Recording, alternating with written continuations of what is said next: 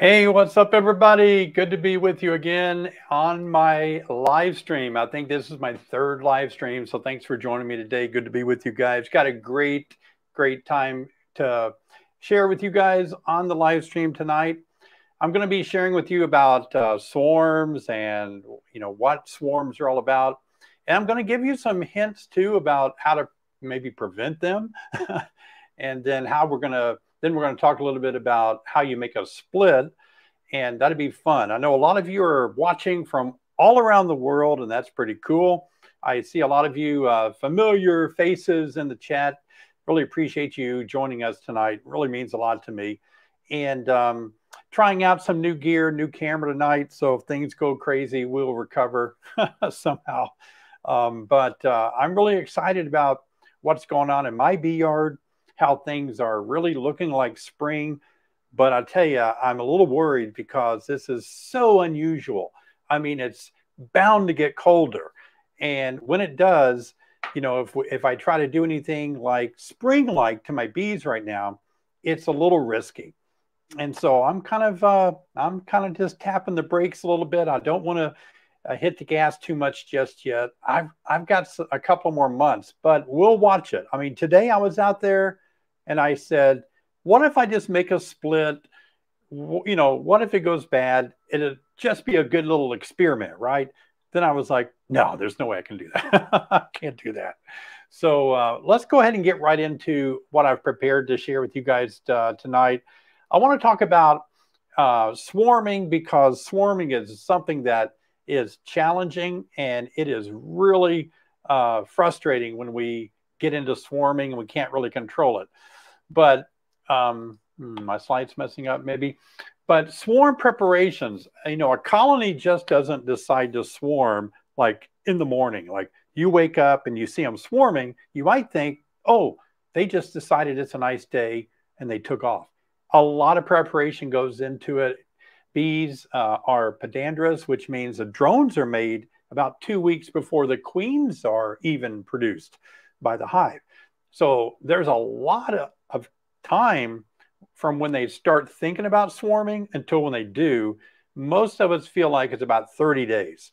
So when you see your swarm happening 30 days ago, they were starting to turn the crank and kind of get things rolling in that direction. So here's why bees swarm. They either swarm because they're very crowded or they just want to reproduce. All living animals, and bees are in the animal kingdom. There's plant kingdom and animal kingdom. And so bees are animals. Animals have to reproduce. That's something that they will do. And if they didn't, we wouldn't have extra bees. We wouldn't have the ability to be able to make packages. We have to have a lot of bees, new queens. That's just what bees do. They reproduce. Now, they can swarm from being overcrowded. Like if you just kept a bunch of bees in a really small place, they want to expand. They want to rapidly grow, and they can't. And so they will reproduce and make another colony because they don't have enough room to continue to expand. But I've given my hives sometimes plenty of room, and they still swarmed. And that's because they want to reproduce. Some of you may think, oh, I'm going to put a honey super on, more honey supers. That way they won't swarm on me. They had plenty of room up in the supers. Now they're looking at their brood nest, but I'm going to tell you another thing that they're looking at. They're actually sampling or experimenting, kind of monitoring is a better word, with the queen's mandibular pheromone, QMP. So in other words, the queen's pheromone is being absorbed in all the bees. It kind of like cycles through the bees in the whole colony. And believe it or not, it makes its way back to the queen. And the queen can absorb her own pheromone as a signal if they should swarm or not. If it comes back strong, then they're not as likely to swarm. But if it comes back weak, that means all that queen mandibular pheromone is being absorbed in all those bees, too many bees, and it can trigger for them to start moving towards swarming. So swarming is something that's just an instinct of honeybees. They're going to do it in the spring, and that's for sure. So we have to be concerned about that. The conditions have to be just right for colonies to want to swarm, you got to have a strong colony. So a lot of you are coming out of winter, you might have a weak colony, and they're not going to be so apt to swarm because they don't have enough muscle. They don't have enough energy, not enough bees, not enough resources. But if they're strong, if you're looking at your bees and you see a lot of bees, they're just reproducing, things look great, then they have to swarm. That's what they instinctively are genetically wired to do, to make more bees. They have to have drones present. They have to have good weather to make a swarm. They have to have plenty of resources, and I'm talking about, good stores of protein, carbohydrates, and they themselves have to be well fed. So you'll have to watch for cell cups, and I'll show you a picture in just a minute, but you'll have to watch for these cell cups that develop on the lower part of the frames. Now, we always say that any cells that develop on the upper part of that frame is going to be a supersedure cell. That means they're replacing their old queen for some reason. And any cells that develop on the lower half of the deep frame, we think of those as swarm cells. And that's because it's just an area there where they can just oftentimes build those swarm cells in great numbers. Sometimes you can see 5 or 10, 20 on one single frame. Thank you, Castle Hive, for that donation of $10. I really do appreciate that. And what you'll also notice before they swarm, there's about 1 or 2 days where there's very little foraging going on. So if all of your hives are foraging really well, they're going in and out, but you see one that's like, what's wrong with this hive? There's not as much movement in and out. That's because they're getting ready to swarm. And to do that, they're consuming, they're kind of filling up their honey crop with nectar so they can get ready to make a lot of wax when they swarm, have a lot of energy to fly a long way, sometimes a mile or more. So they have to really not go out and forage. They've got to reserve their energy to do that. And that happens about 1 or 2 days before they start swarming. So you can look for that. That's another clue. So here's what happens when the trigger goes off. They've had 30 days to make things happen. All at once, away they go. They literally just bleed out of the front of your hive. If you've never seen it, you're just blown away at the amount of bees that are just spraying out of the front. Now, some are flying back in. I mean, those are foragers that are just like, I'm doing my job. I don't know why you guys are swarming, but I wasn't chosen. Tom Seeley, in his book, Democracy of the Honeybee, if you don't have that book, it's a real good one. He spent his life monitoring swarms. And so that's real important.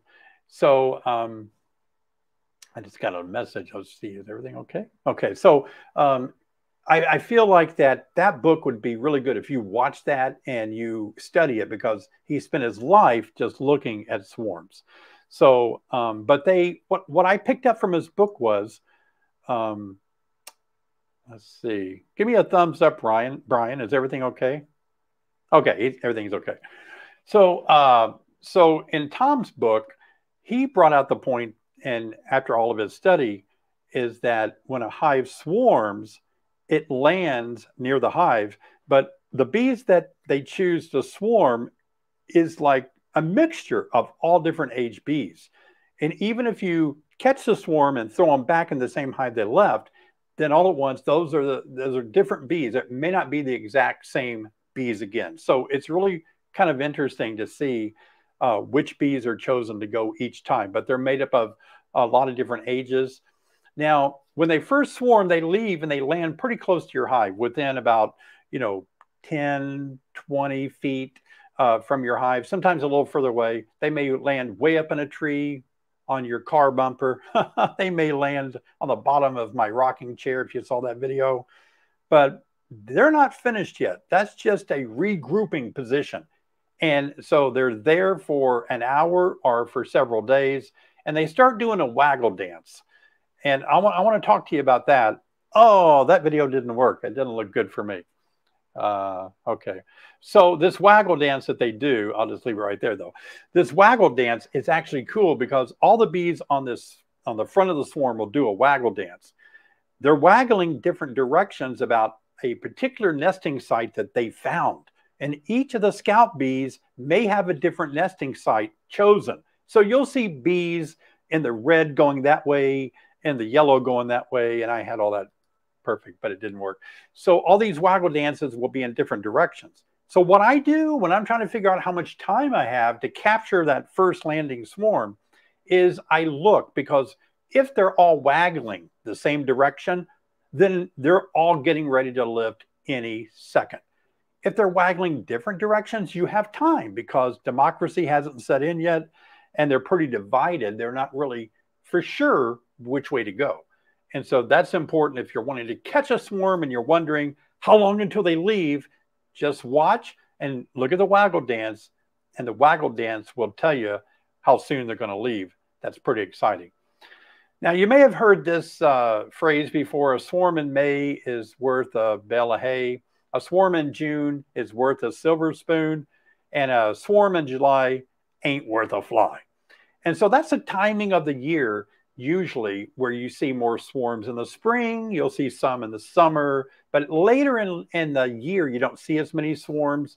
And the reason they're not worth as much to the beekeeper is because they don't have a lot of time to get ready for winter as a swarm in May does. And so if you catch a swarm kind of late, then you got to do a lot, because a swarm is about 10,000 bees, 20,000 at the most. So you got to do a lot of work to get them built up.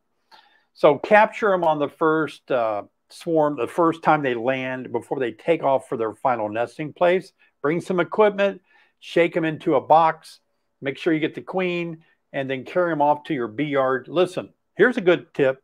Put them where you want them to be forever. If you take them home, you set them in the yard, but that's not the final place, they'll start taking orientation flights. And then when you move them again, a lot of those bees are going to be confused and not follow their home to where you're going to move them. So when you finally catch a swarm and take it to your bee yard, put it where you're going to want it to be forever. That's really important. So how do you prevent swarms from happening? I know a lot of us are thinking about that right now. It's extremely challenging. Again, they want to reproduce, and they have a rapid spring buildup that affords all of this to be so challenging for us.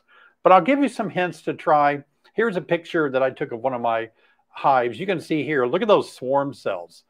You know, there's 8 or 9 of them just within that picture right there. And they're kind of on the middle toward the lower part of the frame. So you can try to remove those. If you think, oh, they're getting ready to swarm, I see all these cells, they're not closed off at the bottom yet, I have some time. They usually don't swarm until those cells are closed off. So then the problem is when you try to control it by tearing out the queen cells, you're going to miss some, because in this case, there's not a lot of bees covering those because I kind of moved them off for the picture. But in most cases, bees will be covering those queen cells. And so you won't see to get every single one. All you have to do is leave one accidentally. That's enough for them to swarm. So that's a lot of work. It's labor intensive. You have to recheck it every 10 days. So if you don't want them to swarm and you want to make a lot of honey with all those bees, you have to just religiously go out there and tear out queen cells, queen cells, queen cells. And lo and behold, there's going to come a time when you're off at work. Something's going to happen when you're not looking, and they're going to get you and they're going to swarm. And so one other tip I want to caution you about: don't tear out cells unless you know for sure your original queen is in there. A lot of beekeepers will see those cells. They'll rip out every cell in there, not realizing the hive has already swarmed. And so now the queen, the mother queen leaves, the old queen leaves with the swarm, and you tear out all the cells. There hasn't been any eggs laid recently, and so therefore there's no way they can raise a queen. You understand what I'm saying? So make sure they have a queen, and hopefully their old queen is still there for you to prevent it, and then you can start knocking out, controlling those queen cells. That's real important. Now, my friend John Zavishlock put this together a while back, and I like how he illustrated it. I changed it up a little bit. So this is how I like to make splits. So we're talking about controlling splits, or controlling swarms and making splits, 2 birds with 1 stone. So you can see here, I hope this works. You have your hive, it may be in 2 deeps, but 1 deep for simplicity. And so you want to move this kind of frame configuration and the queen over to this split, this empty split. So I moved over 2 or 3 frames of brood, and then maybe 2 that are capped over. 1 frame of open larvae is always good. And then a couple of frames of honey if you want to. And then you put other frames in its place, any frames that are like open spots. And you want to, I always move my queen into the hive that I'm making a split for. So I take the old queen. By taking the old queen, the hive at home, they think they've already swarmed because the queen's gone. And I usually put undrawn comb in the place of the drawn comb that I took out. So what that means is they have to start drawing out comb, raise a new queen. In the old hive, to them, that's I've just kind of simulated a real swarm. And now I have almost 2 hives just by making a split. So that works out good for me. But you have to recheck the hive that you took the queen out of, make sure they're raising their own, or you can buy or cage your own queen, but you can buy a queen and put that queen in there after a while. So those are just kind of a recap, kind of a refreshment of, what do we do this time of the year when we want to make splits or we want to start controlling our swarms.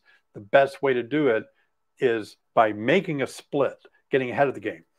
Another way you can make splits is you can grab frames that have those queen cells on them, as long as you know your original queen is still there, and you can move those frames with queens on them into a different place, different hive. You can just start expanding your bee yard in that way. So you have 2 options. You have the option of splitting your hives and making more hives, or trying to keep them together and controlling them. At what temperature can I unwrap the hive after winter? It really depends on where you live and kind of what your condition of your hive is. If it's not getting below freezing much anymore, not getting much below, your 20s Fahrenheit, then unwrapping them would probably be fine if they're a large size colony. They can make enough heat to withstand that. If you get back down into the teens and single digits, the colony is sort of small, it's probably good to wrap it. But here's the thing. Right now, if your hive is wrapped and we have warm-up days in the 40s and 50s, the wrap is actually preventing some of the heat from the sun to hit the box and provide warmth in the box. So you kind of want to keep that in mind as well. You don't always want to keep the wraps on even when it starts to warm up. Add the late swarms with smaller hives. That's a little more tricky because you have the queen issue at that point. So, you will have to consider a newspaper edition, like using a newspaper to combine the hives. And if it's not really warm outside, that newspaper is separating the two. I look at combining hives as something more I do in the fall or late summer when I have a weak colony. But you could certainly do it. I have done that before. That was something I thought about today when I saw, the little hive that I have in a super, this tiny little hive. I thought, man, I could combine it with another hive. But then I thought, well, what do I do with the queen? I have 2 queens. I don't know what I do with 2 queens. Would you split a hive composed of 2 double deep 10 frame hives into 2 single double deep hives? 2 double deep 10 frame hives into 2 single deeps. Oh yeah. 2 single double deep hives. Isn't that the same thing? 2 double deep 10 frames into 2 single deep double deep 10 frames. I don't know if you're asking, but it's easy. One of the things I consider that you've probably heard the phrase is a walkaway split. And a lot of times that's like when you have 2 deeps that are in a double deep hive, they're just full in both deeps. You can just take the top deep, walk away with it. And it doesn't really, you don't really care which one that has the queen, right? As long as both have eggs, whichever one doesn't have the queen will raise, or whichever one doesn't have the queen, as long as they have eggs, they'll raise that queen for you. So that's important to consider too. Always have eggs if you make those splits like that. How many rounds of brood would you wait to make a split?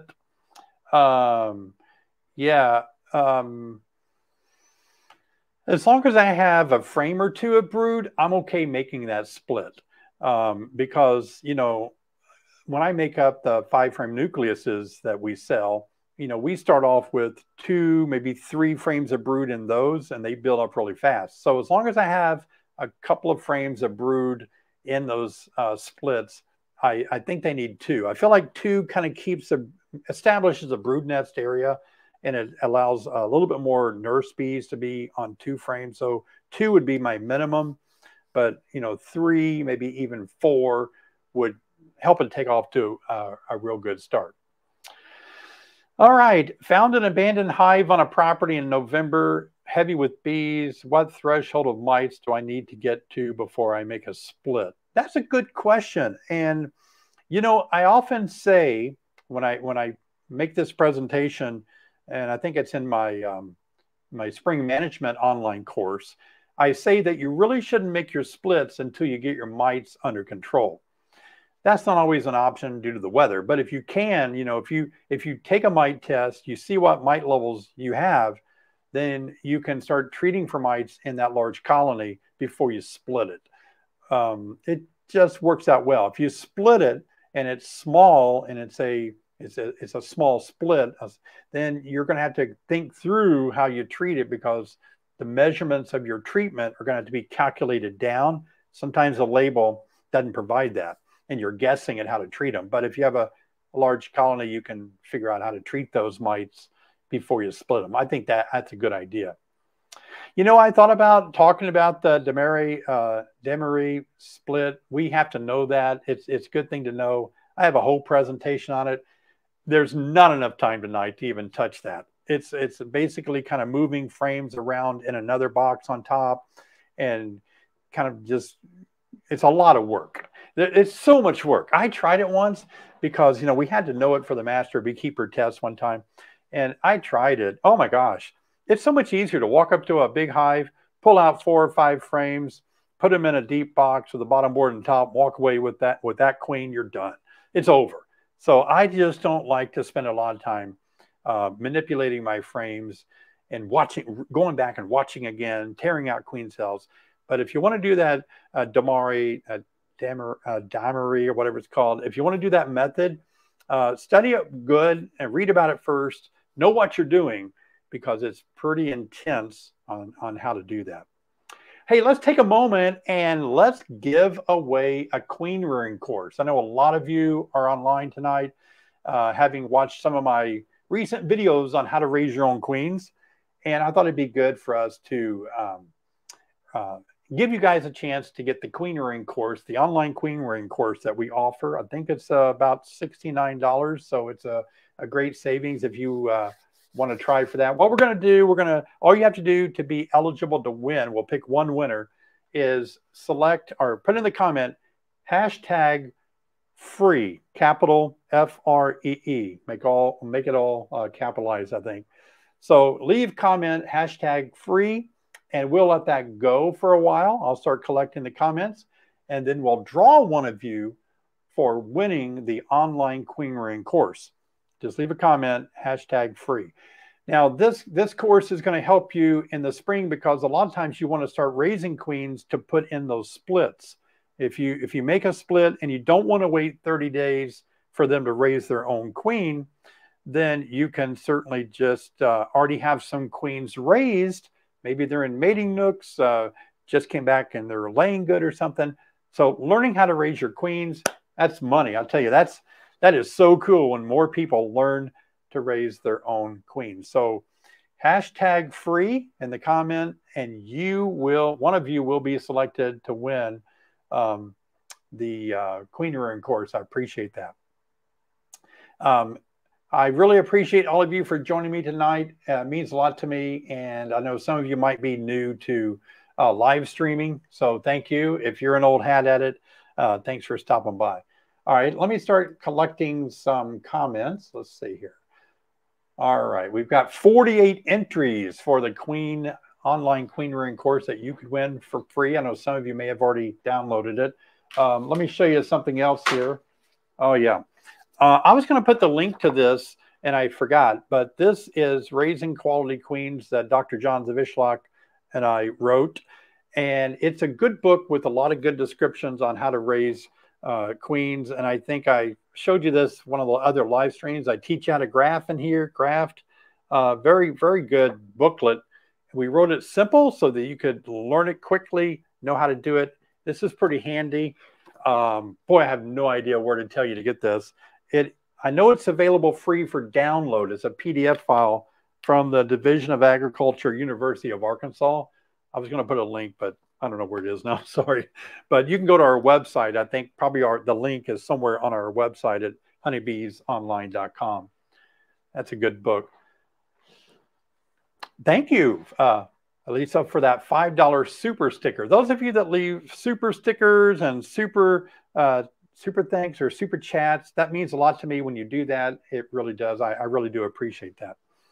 All right, let's see. We're at 78. And let me share that screen so you can see who is going to be the winner. All right, give me a second here to find it. Okay, share this screen. All right, we're going to draw from the 78. You go over here and hit draw. All right. All right, let's see who the winner is going to be of the online queen rearing course. Look at the names. Oh, Eric Wilhelm, you won the online queen rearing course. So good for you. And I hope queen rearing is something that you want to do, because you just won a whole free class of me teaching you just like this, with a lot of things in there to guide you. Thank you, Thomas, for that $20 donation. By the way, when you leave a donation, you're able to bring your question in front of my face. It just stands there. It won't go away. I have to answer it. Some of the other questions I want to answer, but as the comments go by and I'm talking, I may not see it. So I can't miss those. Thomas, does a queen incubator need an air inlet so they don't suffocate? It's interesting. I think it has built in. I wish I had mine close to me. I don't. My queen incubators are actually chicken egg incubators. I buy them at farm stores. I used to get them for $20, $30. They're pretty affordable. And it has a thermostat that is so accurate that I can set to about 92.5. I put a little moisture in there, and you can really set that. They come with fans or without fans, and I've ran both with fans and without fans. I've had no difference on success of incubating my actual queens that I have in there. Sometimes I have to put those queen cells in there like on day 12, day 13, because I've backlogged my mating nooks or something, and I have to go take those queens out before I put the new queens in. So I just have to hold them in an incubator, and they'll emerge in the incubator. So I've got queen protectors. I put moisture in there. I'm going to look tonight and see if there's any air vents, but there's enough air in there, and I lift it open quite frequently. So it's never been something that I've ever thought about. This year it's going to be my first time grafting, and for the first time, and split over a double screen board for the first time. Have any tips on suggestions? I normally do walkaway splits. Thanks, Dave. Well, I'm glad you're going to be doing some grafting and split over a double screen board for the first time. Take it that you mean you're going to divide your colony with a double screen board and have one colony above another one. It sounds like that's what you're going to do a split over. You know, I'm sure that would work. I've done things like that before. I've tried to overwinter through a double screen like that too, and not had good luck. I've tinkered around with a lot of things, and I always fall back to what is simple for me, what I have the equipment for. I don't have any double screens anymore. A lot of people think you can do that with a queen excluder, but let me caution you, that queen excluder actually affords one queen to actually grab a hold of the other queen, and they can fight because the queen excluder is too thin, either plastic or metal. So the double, like if you put two queen excluders, or if you double them up like that, that would help. But using just one screen, like your bottom board screen or something, no, that's too close. They'll grab each other and fight. So you have to be careful about that too. I think that's real critical. So I think it's going to be one of those things where when you decide how you want to split what works for you, what kind of equipment you have, that's the way that you should really split your hive. And I think that's real important to do what's simplest for you, do what's easiest for you. I think that's cool. Hey guys, I went out to Nevada. I started my first talk. I actually was doing a workshop on getting bees through the winter. My first workshop at like 8:45, and right off the bat, I said Nevada. I said the word Nevada, and immediately I was corrected. Immediately it said Nevada. You know, and it's like, it was so hard for me to give up saying something that I said wrong that many years. So I started teasing. I said, well, how do you say the state where I'm from? And a lot of people did say Illinois with an S. So those of you that don't know about my state, you don't say the S, you say Illinois. And that's just something that is kind of tough. I look at your names too, and sometimes I don't know how to pronounce your names. I am really good at really butchering up words when they're spelled out right in front of me. Okay, I was really shaky starting to graft queens. I learned you have to rest the palm of your hand on the comb to anchor it. It really helps. Yeah, Gary, you can actually build things, you know, set your grafting frame down and support apparatus, whether it's a book or a couple of books. You have to build something out of wood, put something up there so that you can prop your hand up. Yeah. Well, here is Jay Clark. Helton says, David Sherry, thank you for sacrificing your time, money, and efforts to help us become better beekeepers. Much appreciated. Thank you. I really appreciate you saying that. Sherry and I spend so much time doing that. And I'm going to tell you a secret for you that are live streaming with me. When Sherry and I started many, many years ago in beekeeping business-wise, thanks again, Thomas, for your donation. I really do appreciate that. Sherry and I we were ahead of the game. There wasn't a lot of e-commerce out then. We were kind of trailblazing e-commerce, how to figure out. We were designing our own websites. I was HTML coding my own websites, and we were figuring out everything, you know, in technology. And now it's so much easier. Now you just go online, grab a website, you know, e-commerce is figured in for you. Gosh. But we have put some blood, sweat, and tears, especially Sherry. Sherry does all of the business work. She does all of the administrative things. That's amazing. So thank you. New beekeeper here, and I'm researching different hives. What's your opinion on Apame hives? Very good. I appreciate that question a lot, and I do get that question a lot. I actually made a video this week, just a few days ago, about this very question and explained it to you. My opinion of the Apame hive, I have one, and I think they're cool. They have a lot of benefits to them. They do have an occasional drawback when it comes to maybe trying to put a winter bee kind on there or feeding and all, but all of those things are workarounds that you can fix. I know Brian has them, and so I always recommend that you start with something like a Langstroth hive. And I know an Apame hive is basically a Langstroth hive, but I'm talking about your traditional Langstroth that you don't have to really think much about what to do, because most of the studies, most of the extra equipment has been built around a lot of the Langstroth hives. If you start that way, first off, right out of the chute as a new beekeeper, then you can learn the practice of beekeeping, and then you can move over into a place where you can experiment with different hives. I think that's critical too. Thomas asks, should queens be shipped with nurse bees? Good question. Here's when I'm ready to ship a queen, here's the way I do it.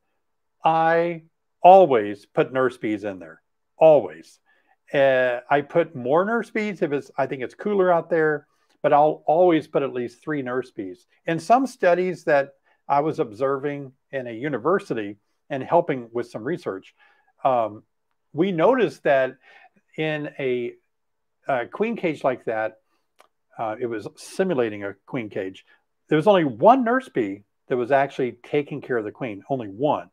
So I throw 3 in there so that whichever one, I'll hopefully get the one that'll take care of her. But my secret weapon, yeah, Sherry is a hero. She is the hero behind the scenes. Yay, Sherry.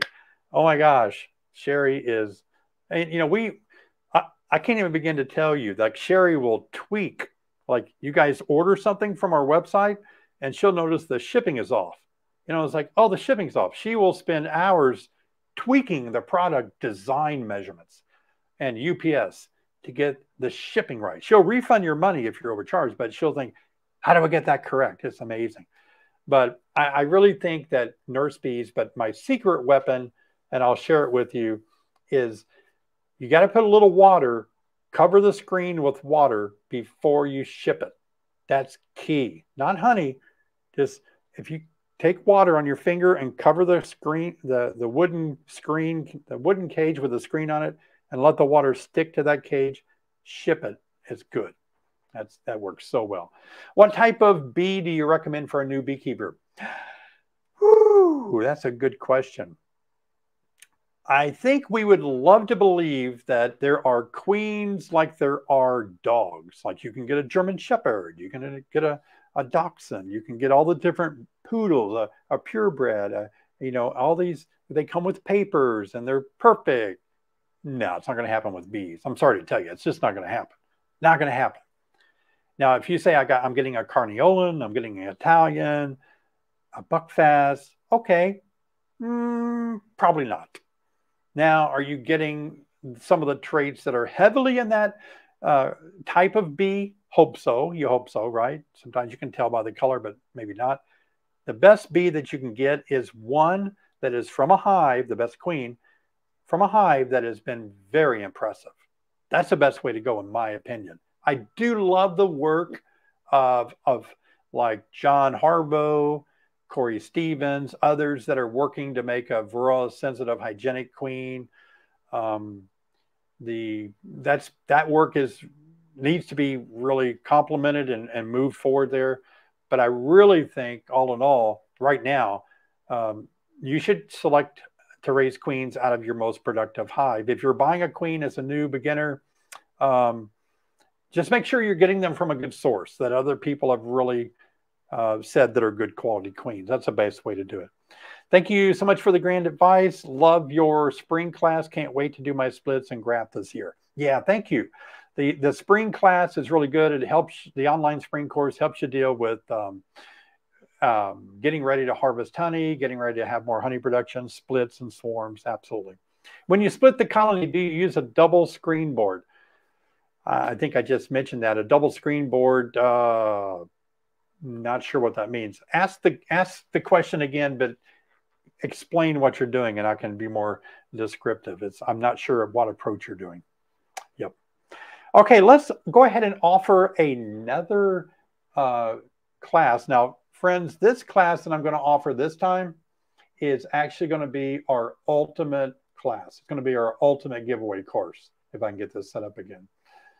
Oh, there it is. Okay, so this would be 7 of our online courses, and it will include the Queen course. And so we're going to actually offer all 7 courses in our ultimate course. Let me pick a word here. Let me find that word. All right. It looks like the word is going to be, I'm going to put it in here first. All right. It's going to be, and I want to tell you until I get it in here. Start collecting. Okay, there we go. The word is hashtag class, C-L-A-S-S, hashtag class.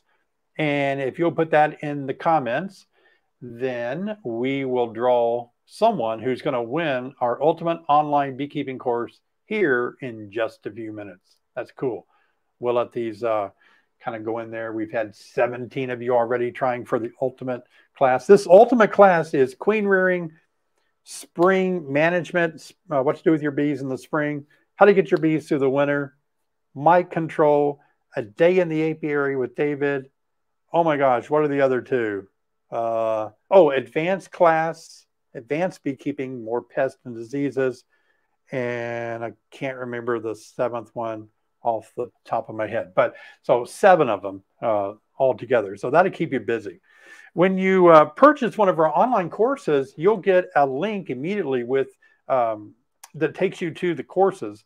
And when you go through your first course, I have worksheets that you follow, and the courses are in those worksheets. The links to every class, you have to scroll down. Some people take the first course and think they only got one, but they're not scrolling down and seeing the next course, the next course, the next course. Okay.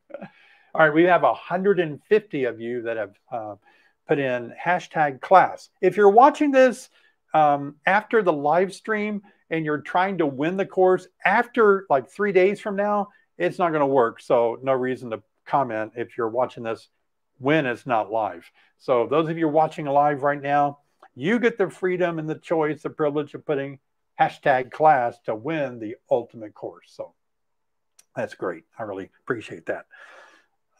Great. Let's see. Any other questions that any of you want to ask me relating to beekeeping or anything, I guess? All right, let me get ready to share my screen here.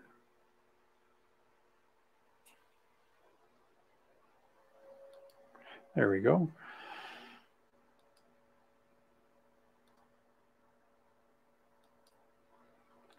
Share screen, all right.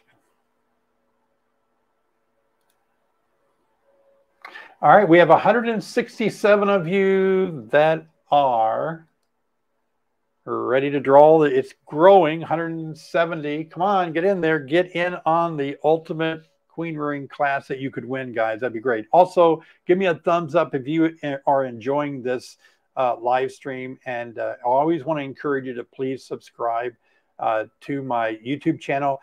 My YouTube channel is growing so fast. I really appreciate it. Almost 107,000 subscribers, and it's all because of you guys. It means so much to me. And anytime you watch one of my videos, please give me a thumbs up. That helps all my videos get pushed around on YouTube a lot more. All right, I'm going to give 10 more seconds for you to get in and be eligible to win the online beekeeping course. So get in on that. Oh, some of you are getting in. Here we go. Countdown: 10, 9, 8, 7, 6, 5, 4, #class, #class, 4, 3. This is like when I used to watch Batman and there was like 10 seconds left, you know, it was like 20 minutes. It took 20 minutes for the 10 seconds to run out. All right, here we go. Who is going to win the ultimate online beekeeping course that Sherry will keep track of? That'd be great. Oh, there you go. I cannot pronounce that name. Mubaraka Umar. So congratulations. That's pretty awesome that you won that. So here's what you guys need to do if you have won that class. Let me just show you here. You need to probably send Sherry. Yep, send Sherry an email, and let me show you what it is. Send the winner only email Sherry at longlanehoneybees@gmail.com and let her know you won. Let her know what class you won. She's keeping track, of course. But if you'll let her know, that will be a ton of help to her. Thank you. All right. You know, Sherry and I are glad to help you guys out by occasionally giving out some free advice or these free classes. That's great. What do you feel is the best way to get rid of hive beetles? Oh, yeah, that's a tough one. If you live in the south of the U.S., beetles are really tough to get rid of. I'm a small hive beetle expert because many, many years ago, I brought up 100 colonies out of Florida that were just so many beetles in there, and I was educated very quickly. But the best way is to use traps, the oil traps between frames. If you're mildly infected with small hive beetle, you can put some of those oil traps. They just sit in between the frames. Put about a 1/4 inch on the bottom of vegetable oil. Oil will kill bees, so try not to spill it. Be careful when you take your hive apart and put it on edge. If you do that, oil will drip out. Don't ask me how I know. So you can use beetle traps. There's a lot of other methods, you know, the dryer vent paper or the dryer swift paper that you can put in there that kind of gets the mites stuck. There's a lot of different ways. You can bait them in your hive with some vinegar oil. vinegar smell, apple vinegar. I'm never going to put something in my hive that's going to attract small hive beetle. I may put it in your hive, but I'm not going to put it in my hive. I don't want anything attracting small hive beetles. That's the other thing. Keep your yard clean. Don't throw excess wax on the ground. You know, clean up after yourself. Don't leave honey laying around your bee yard. But just going after them, smashing them, smashing them, smashing them. What about toxic honey? I learned recently my grandparents have this Japanese plant next door from us and makes toxic honey, can be dangerous. I've had many discussions about this with experts that know more about toxic honey than I do. And for the most part, they've always told me that like rhododendron is another one that has been linked to making some people act crazy. But the way I understand it, there's usually not as much of it available to once it's mixed into all the other sources of nectar the bees are getting. But I think if you do live in a place where known toxic honey is available from plants, then move the bees somewhere else. We did talk about this in Nevada. Somebody brought that up, and I remember Cameron Jack spoke about that, or maybe it was David Wick. I can't remember. One of them talked about that, but about all you can do is get your bees off of it or away from it, not be around it. That's a good question. Boy, don't spend time worrying about that, right? I mean, it's not one of those things you're going to worry about too much at all. I have a brand new hive body out as a swarm trap with lemongrass and extra wax foundation. What would you suggest to help boost my chances of catching a swarm? Sounds like you've done everything. They're in a deep hive body. If you get them up in the air, I think that's going to help a little bit. If you get them about 10 to 20 feet up, I think that can probably increase your chance. The lemongrass oil is good. There's Swarm Commander. There's a lot of these pheromone smells, these odors that you can put in there. And I understand you can just do some search on Swarm Catcher, Swarm Commander. And I know some of this works better than others. I've actually seen some work very well. So try to play around with that a little bit, but you're doing the right things. If you had drawn comb, I think you said you had foundation, but if you had drawn comb, that's going to go a long way too. That will help a bit. But it sounds like you're doing everything you already mentioned. Can you talk about installing a nuke? If you have made the box and you have your 5-frame nucleus box and you want to start with a nuke, start it like you would make a split. Move over what you would think would make sense if you were a honeybee.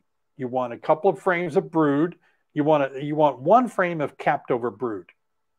Let me check the clock. Okay, so one frame of capped over brood means that those bees are going to emerge any minute, and when they do, they're going to become nurse bees in 6 days and take care of what the queen is laying. You see what I mean? You want to have capped brood at least 1 to 2 frames. That's your workforce that's closest to being your workforce. Now, a frame of open brood is you want to stagger it. So a frame of eggs larvae, that's going to be good. That's staggering your workforce. And then you want the rest of the frames, the other 2, to be honey, pollen, something they can eat on while they're also collecting. So that's a good balance. It's kind of like making a starter hive.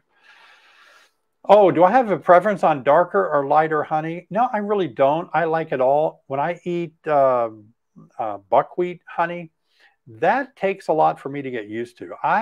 Wow, buckwheat is just like nothing like I've ever tasted. It doesn't even taste like honey. So every time, if you blindfold me and make me eat buckwheat, I can't tell if you're putting molasses in my mouth or what. It's just like, whoa.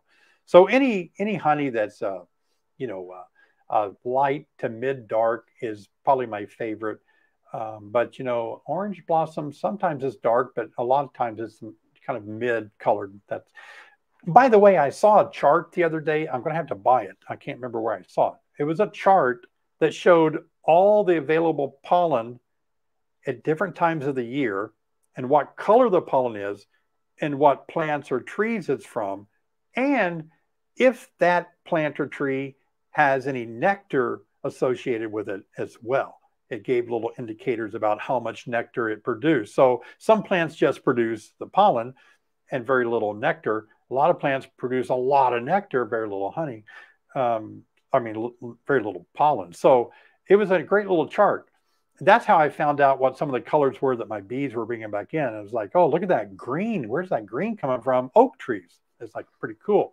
And so I love doing that. I only have one hive due to regulations here in Los Angeles. How do I prevent swarming, or do I only have the removing of queen cells option? I don't know. Try this. Removing queen cells is one option. If you start feeling like they're going to swarm, you could put a queen excluder between the bottom board and the bottom deep. The queen can't leave. If they swarm, they would just kind of go back in because they realize, where's mama? She didn't come out with us.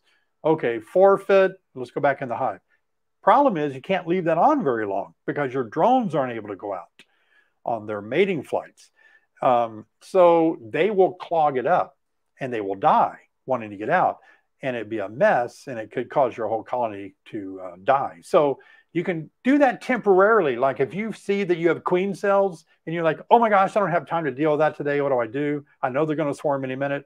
Throw the queen excluder on the bottom board where the queen can't get out. Make sure there's no other entrances above it, of course, or a hole in the side. But that way it buys you some time. Giving them room to expand. If they're swarming only because they're crowded, you can give them room to grow. And but again, reproduction swarm. It's like telling teenagers not to get in the back seat of a car. You can say that to your blue in the face, but there's something about reproductive instincts that's powerful for bees, and they're going to want to do that. So, wow. Where do I get my unroasted coffee? I can't remember. I buy it online. I buy it from something called Smoking Beans, maybe. I wish I had that link. I think it's in the link of all my videos I make. I think I'll leave it at the bottom. But Sherry and I have tried something different recently. We've been doing pour over coffee. It's a cool little glass pot, and it has a filter. And I roast my beans and I grind them and I pour them in the filter. And then we take hot water and let the hot water go over the roasted beans down into this craft, this glass. And it's beautiful. It's a lot of fun doing it. I really do like that. How often do you replace your queens? And thanks so much for what you do. I've learned so much. If I'm not lazy and I don't have a ton of stuff that's keeping me out of my hives, I love to do it once a year. I really do. I always like to replace my queens after the summer solstice, which is June the 21st, I think. So if I can replace my queens right at summertime, it does a lot. And so I like doing that. Do I always do that? Absolutely not. I don't. I guess I'm a little bit lazy in that, but I've had so much better luck, so much better hives in the spring when I have a new queen that is carrying that hive into the spring. I think there's less swarming when you have a new queen in the spring. Maybe her pheromones are more stronger. So once a year, if you raise your own queens, it doesn't cost anything like I do. It's really easy to do. If you buy your own queens, I would not do it once a year because I don't want to pay the 40 to 70 bucks it's going to cost to get a new queen. I just wouldn't do that. But certainly I would not let a queen go more than 2 years. 2 years out of her and I'm done. Yeah, I've tried the Miller method. I was preparing to share a ton of different ways to split hives with you guys. So many different ways. It was just going to bring confusion to so many new beginners that I just couldn't drown you with that information. And again, I have found a way that works really good for me, and I can't imagine anything working better. So I just don't tinker around with anything different. I'm sorry. I don't know if I've ever done the Miller or not, but it is interesting. Getting 2 nukes in April, is it more advantageous to feed them and reclaim the honey versus sugar water? Depending on where you live, when you get a nucleus, I don't think you really need to feed them because a nuke provider is giving you 5 frames, hopefully. And in those 5 frames, they are, you know, they have honey in there. They have pollen. They have honey already as part of the 5-frame nuke. I don't think you have to feed them. And then you're getting them late enough in the year because, like, we produce our 5-frame nukes from overwintered Illinois colonies that we raise queens for. So we can't produce them in April. It's going to be late May. By that time, there's stuff out there. So I would not feel like you would need to feed. Now, you have to feed packages because you're getting them in March and April way too early, and there's nothing out there usually. And so you have to feed them because they have been raised on flowers in out west or in the south, and you bring them up into snow in the north and they have nothing to eat. So you have to feed your packages. I'm going to take 2 more questions and then we're going to call it quits for the evening. David, while setting up a 5-frame nuke from a split, what 5 frames do you recommend putting in them? Yeah, I already mentioned that, Charlie. A couple of frames of brood, 1 frame of cap brood, 1 frame of eggs and larvae, and 3 frames of brood scattered about. But you definitely want a frame of good bee bread or pollen and a good frame of honey in there. So you have staggered brood and you have enough food in there to help them. Getting another message there. Okay. 1 more question. I'm going to take 1 more and then we're going to appreciate all of you coming back for this live stream tonight. I really do enjoy the live streams, talking with you guys a lot. I want to give a shout out to Sherry, who is managing the comments and pasting things up like that, as well as Brian from Castle Hives. Thank you, Brian. Thank you, Sherry. It's a lot to ask 2 people to give up a lot of time like that, so I appreciate it. All right, final question for the evening. David, all the equipment I purchased to start out this spring was screen bottom boards. Do you prefer the insert in or out for winter? I prefer, now let me say this before I answer, it's really your call. It's something you're going to have to decide where you live, how cold it is based on your bees. But for me, I don't like an insert. I got a couple of hives out there today this winter that are solid bottom boards, just doing some fun stuff with them. But I don't like solid bottom boards. I started beekeeping with that. Reason I don't like it is because they're messy coming out of winter usually. And the recent test that I did a couple of years ago with a solid bottom board, it was the bees survived great, as they do with my screen bottom boards wide open. But there was so much stuff on the bottom that small hive beetle had, the larvae had burrowed down into all that crud on the solid bottom board. And they had laid eggs down there and it was just full of larvae down there. So I thought, oh, I don't like that. Where I have screen bottom board, more things fall through and it's pretty cool. So Sherry wants to remind us Facebook giveaways are taking place all this week in the first week of March. So go to Honeybees Online, look for our Facebook page. We have giveaways on our Facebook page. So that's really cool. Okay, thank you so much, guys. I appreciate you being with me tonight. It has been a pleasure. I appreciate all the donations you guys made. That means a lot to me. And all of you know, a lot of you know each other on the live stream. I'm going to try to do this every Thursday unless something else pulls me away. That does happen, but I'll try my best to be here every Thursday. So thank you guys so much for being here. It's a pleasure. And I will see all of you next Thursday.